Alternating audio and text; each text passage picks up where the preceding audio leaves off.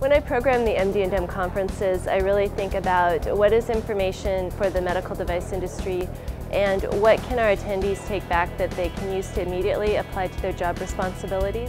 I'm John Lewis. I'm the Vice President and the Chief Operating Officer at Bio, Ohio. I think this is my 5th or 6th MD&M West show and been a conference attendee I think the last few years. The speakers are good and it's always a very informative conference, and I like the PowerPoints I can download from the web, so it's all quite good. Glad I'm here.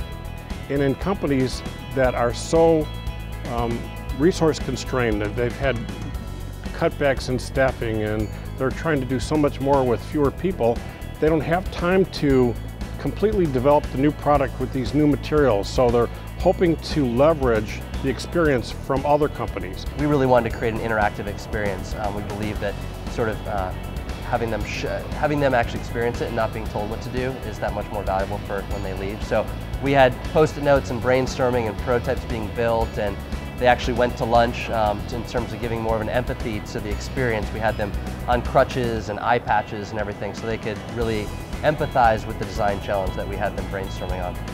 My name is Morris Sherwood. My company is Sherwood International Consulting Group, based out of Santa Barbara, California. Today my focus has been attending the FDA sessions, specifically on 483s, warning letters, and basic regulatory strategies for how to deal with FDA. They were brilliant.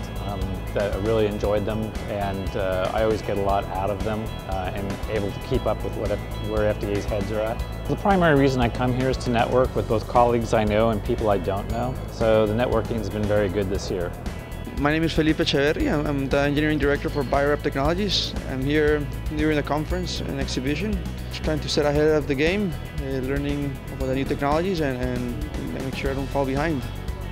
I think it's really important to get the content out of the academic space and into the practical space.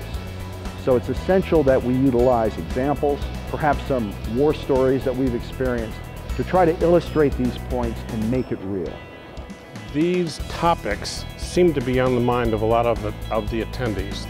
They came already prepped. They've already been reading the articles, and they've already, in many cases, attended conferences like these and have heard about this before.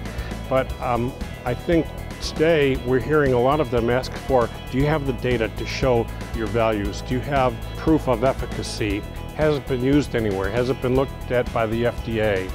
And I think they come primed for this, and they want to hear who's doing it, and will this help them with their products? You have to come up and attend the seminars and the conference. The value is extremely high. It's a very good value to incredible education on different aspects it takes to be a medical device company.